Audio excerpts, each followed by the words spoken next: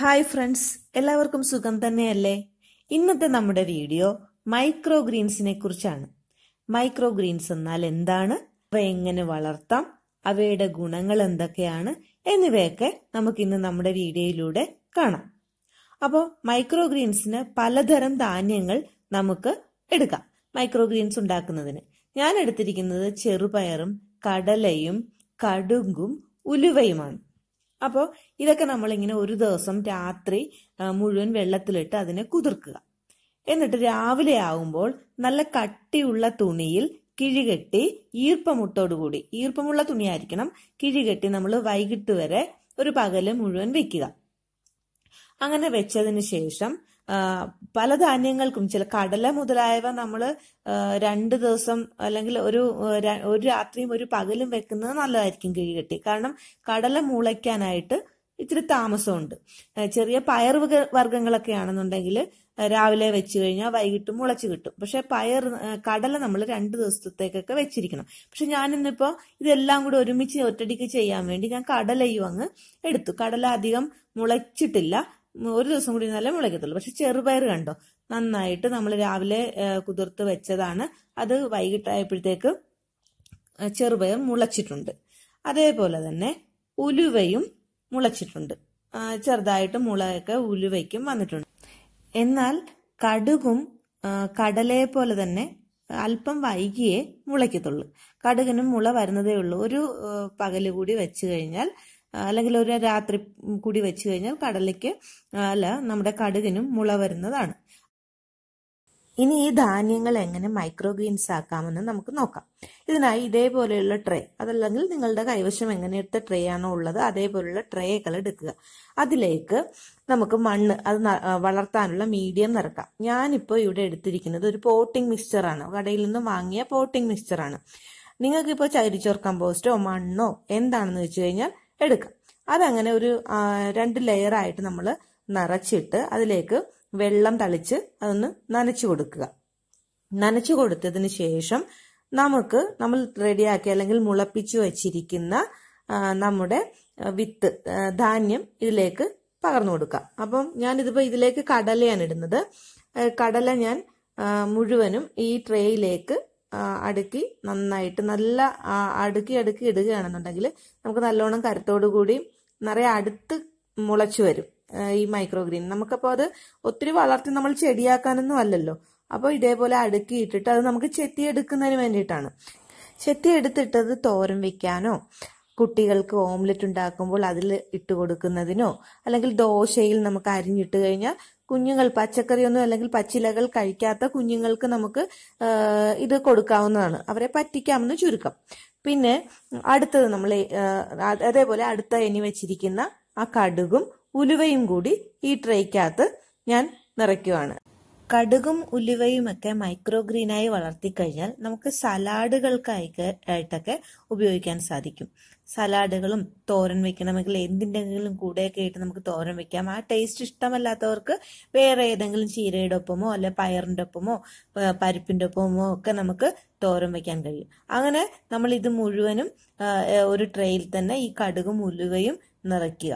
നമുക്ക് ഇഷ്ടമുള്ള രീതിയിൽ ഇഷ്ടമുള്ള അളവ് ധാന്യങ്ങൾ എടുത്ത് മുളപ്പിക്കാം. മിക്സ് ആയിട്ട് വേണമെങ്കിൽ നമുക്ക് ഇട്ട് മുളപ്പിക്കാം. ഇനി ഇത് നമുക്ക് മാറ്റി വെച്ചിട്ട് അടുത്ത മീഡിയം ഏതാണ് നമുക്ക് ഉപയോഗിക്കാൻ പറ്റുന്നതെന്ന് നോക്കാം. ഞാൻ അതിനായിട്ട് ഒരു ട്രേ, ഇതുപോലെ തന്നെയുള്ള പഴയ ട്രേ പോലെ തന്നെ ഒരു ട്രേ എടുത്തിട്ടുണ്ട്. അതിലേക്ക് നമുക്ക് ടിഷ്യൂ പേപ്പർ വെച്ചുള്ള ഒരു മീഡിയം നമുക്ക് തയ്യാറാക്കാം. ടിഷ്യൂ പേപ്പർ വെക്കുകയാണെങ്കിലും ടിഷ്യൂ പേപ്പർ ഇല്ലാത്തവർക്ക് സാധാരണ പേപ്പർ ആണെങ്കിലും എടുക്കാം കേട്ടോ. സാധാരണ പേപ്പർ ആണെങ്കിലും എടുക്കാം. അത് പല ലെയറായിട്ട് ഇടണമെന്ന് മാത്രമേ ഉള്ളൂ. അപ്പോൾ ടിഷ്യൂ പേപ്പർ ഞാനൊരു 4-5 ലെയർ അടുപ്പിച്ച് ഇടും. ഇട്ടിട്ട് നമ്മൾ അതിലാണ് അപ്പം മണ്ണും മറ്റുള്ള ഒരു സാധനവും നമ്മൾ ഉപയോഗിക്കുന്നില്ല, വളമോ ഒന്നും ഉപയോഗിക്കത്തില്ല. ഈ ടിഷ്യൂ പേപ്പർ ഇങ്ങനെ നമ്മൾ അടുക്കി ഒരു 4-5 ലെയറായിട്ട് നമ്മൾ അടുക്കി വെക്കുക. അപ്പം ഞാൻ ആ അടുക്കൊന്നും നിവർത്തുന്നില്ല, അതിൽ നന്നായിട്ട് നിവർത്താതെ അതേപോലെ തന്നെ ആ അലുക്കായിട്ട് തന്നെ അങ്ങ് വെക്കുവാണ്. അങ്ങനെ നിങ്ങൾക്ക് ടിഷ്യൂ ഇല്ലെന്നുണ്ടെങ്കിൽ നമ്മുടെ ന്യൂസ് പേപ്പർ ആകാം, ഇനി ലെയറായി വെച്ചിരിക്കുന്ന ടിഷ്യൂ പേപ്പർ നമുക്കൊന്ന് നനച്ചു കൊടുക്കാം. സ്പ്രേ ചെയ്ത് കൊടുത്താൽ മതി വെള്ളം. അങ്ങനെ നനച്ചിട്ട് എല്ലാ വശത്തും നന്നായിട്ട് നനച്ച് അതൊന്ന് കുതിർത്തതിന് ശേഷം അതിലേക്ക് നമുക്ക് കുതിർത്ത് വെച്ചിരിക്കുന്ന അല്ലെങ്കിൽ മുളപ്പിച്ച് വെച്ചിരിക്കുന്ന ചെറുപയർ വിതറാം. ഞാനപ്പോൾ ടിഷ്യൂവില് ചെറുപയറാണ് വിതറിയത്. കാരണം ചെറുപയറിന് എളുപ്പത്തിൽ വളരും. അപ്പൊ എളുപ്പത്തിൽ വളരുന്നതായതുകൊണ്ടാണ് ഞാൻ ടിഷ്യൂവില് ചെറുപയർ പാകിയത്. അപ്പൊ ചെറുപയർ പാകി അത് നമ്മൾ നന്നായിട്ടൊക്കെ ഒന്ന് നിരത്തി എല്ലായിടത്തും നല്ല അടുക്കി തന്നെ നമുക്ക് വിതറാം. അല്ലാതെ അകത്തി ഒന്നും വിതറണ്ട. നല്ലോണം അടുക്കി നല്ലവണ്ണം ലെയറാക്കി നമ്മളത് വിതറി വെക്കുക. വിതറി വെച്ചിട്ട് ഇപ്പൊ ഞാൻ ഇത് ഇത്രയും പയറുണ്ട്, കടലയുണ്ട്, ഉലുവ, കടുക് ഇതെല്ലാം ഞാൻ ഒന്നിച്ച് തന്നെ എടുത്ത് ട്രേകൾക്കകത്ത് എടുത്ത് വെച്ചിട്ടുണ്ട്. ഇനി നമുക്കിപ്പോ ഇത് ഒരു 7 ദിവസം ഒക്കെ ആവുമ്പോഴത്തേക്ക് ചെറുപയറൊക്കെ പാകമാകും. പക്ഷെ കടല നമുക്ക് കുറച്ചുനാൾ കൂടെ എടുക്കാം. ഇതിപ്പോ ഞാൻ 2-3 ദിവസം കഴിഞ്ഞപ്പോൾ ഉള്ള വളർച്ചയാണ് ഈ കാണുന്നത് ഇതെല്ലാം. പക്ഷെ കടല കണ്ടോ നന്നായിട്ട് ഇപ്പോഴും വളർന്നിട്ടില്ല. കടലയ്ക്ക് ഒരു 10-12 ദിവസം എടുക്കും നന്നായിട്ടൊന്ന് വളർന്നു വരാനായിട്ട്. പക്ഷെ ഉലുവയും നമ്മുടെ കടുകും അതേപോലെ തന്നെ ചെറുപയറൊക്കെ വളർന്നു തുടങ്ങിയിട്ടുണ്ട്. ഇത് 3-ാമത്തെ ദിവസത്തെ കാഴ്ചയാണ് നിങ്ങൾ ഈ കാണുന്നത്. നമുക്കിപ്പോ ഈ പ്രായത്തിൽ വേണമെങ്കിലും വേരുൾപ്പെടെ പറിച്ചെടുത്ത് ഉപയോഗിക്കാം. സലാഡിനോ തോരനോ എന്താണെങ്കിലും അത് വേരോടുകൂടി എടുത്തിട്ട് അത് കഴുകിയെടുത്ത് നമുക്ക് ഈ പ്രായത്തിൽ ഉപയോഗിക്കാം. അല്പം കൂടെ വളർന്നു കഴിഞ്ഞാൽ നമുക്ക് വേരോടുകൂടിയോ അല്ലെന്നുണ്ടെങ്കിൽ വേരില്ലാതെ ഇലകൾ മാത്രമായിട്ട് മുറിച്ചെടുത്ത് നമുക്ക് ഉപയോഗിക്കാവുന്നതാണ്.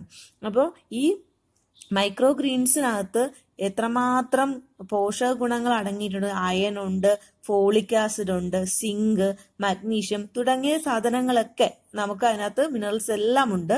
അപ്പോൾ അതുപോലെ തന്നെ ഇത് നമുക്കൊരു 6 ദിവസത്തെ വളർച്ചയാണ്. ഞാൻ 7-ാമത്തെ ദിവസം ഈ ചെറുപയർ മുറിച്ചെടുക്കും. 6 ദിവസത്തെ വളർച്ചയാണ് ഈ കാണുന്നത്. കടലയും 6-ാമത്തെ ദിവസം ഇത്രയും വളർന്നിട്ടുണ്ട്. നമ്മുടെ ഇത് കടുകും ഉലുവയും ഒക്കെ ഇത്തരത്തിൽ 6-ാമത്തെ ദിവസമായപ്പോൾ വളർന്നിട്ടുണ്ട്. കടുകൊക്കെ ഇപ്പൊ തന്നെ നമ്മൾ മുറിച്ച് സലാഡിന് ഇടുന്നതാണ് നല്ലത്. അതുപോലെ തന്നെ കടല ഇനിയും വളരാനുണ്ട്. ഞാൻ ചെറുപയർ ഒരു 6-7 ദിവസം ആകുമ്പോൾ ചെറുപയർ മുറിച്ചെടുക്കും. എനിക്ക് അതാണ് ഇഷ്ടം. ഇത് 12-ാമത്തെ ദിവസമായപ്പോൾ ഉള്ള കടലയുടെ വളർച്ചയാണ്. ആ കടല വളർന്നു കഴിഞ്ഞാൽ ഞാനത് നന്നായിട്ട് മുറിച്ചെടുത്ത് തോരൻ വയ്ക്കുകയാണ് ചെയ്യുന്നത്. പിന്നെ സലാഡിനോ അല്ലെങ്കിൽ ഓംലെറ്റ് ഉണ്ടാക്കുമ്പോൾ അതിലൊക്കെ അരിഞ്ഞിടാറുണ്ട്. അപ്പോൾ ഇതിന് കലോറി തീരെ കുറവാണ്. അതുകൊണ്ട് പ്രമേഹ രോഗികൾക്കും ഒക്കെ അതുപോലെ അമിതവണ്ണം ഉള്ളവർക്കും ഒക്കെ കഴിക്കാവുന്നതാണ്. പിന്നെ കൊളസ്ട്രോൾ നിയന്ത്രിക്കാൻ ഈ മൈക്രോ ഗ്രീനുകൾക്ക് കഴിവുണ്ട്. പിന്നെ പ്രത്യേകിച്ച് ഉലുവ കൊണ്ടുള്ള മൈക്രോ ഗ്രീൻസ് പ്രമേഹ രോഗികൾക്ക് വളരെ നല്ലതാണ്. അപ്പോൾ ഇതൊക്കെ നമ്മളുടെ നാട്ടിൽ ശീലമാവുന്നതേ ഉള്ളൂ. പക്ഷെ പാശ്ചാത്യരുടെ ഇടക്ക് 1980-കൾ മുതൽ തന്നെ അവർ സലാഡുകളായിട്ടൊക്കെ ഇത് ഉപയോഗിക്കുന്നുണ്ടായിരുന്നു. അപ്പോൾ കടല, പയറ്, ചീര, ഗോതമ്പ്, ഉലുവ, കടുക്, തിന മുതലായവയെല്ലാം നമുക്കിങ്ങനെ മൈക്രോ ഗ്രീൻ ആയിട്ട് ഉപയോഗിക്കാം. അപ്പോൾ നിങ്ങളും ഇതേപോലെ തന്നെ ഈ മൈക്രോ ഗ്രീൻസ് വളർത്തി നമ്മുടെ കുട്ടികൾക്കും കഴിക്കാൻ കൊടുക്കുക, നിങ്ങളും ഒക്കെ ഉപയോഗിക്കുക. അപ്പോൾ മൈക്രോ ഗ്രീൻസിനെ കുറിച്ച് എല്ലാവർക്കും മനസ്സിലായി എന്ന് കരുതുന്നു. വീഡിയോ ഇഷ്ടമായെങ്കിൽ എല്ലാവരും ലൈക്ക് ചെയ്യുക, കമന്റ് ചെയ്യുക, ഷെയർ ചെയ്യുക. അതേപോലെ സബ്സ്ക്രൈബ് ചെയ്യാത്ത കൂട്ടുകാർ സബ്സ്ക്രൈബ് ചെയ്ത് എന്നെ പ്രോത്സാഹിപ്പിക്കുക. താങ്ക്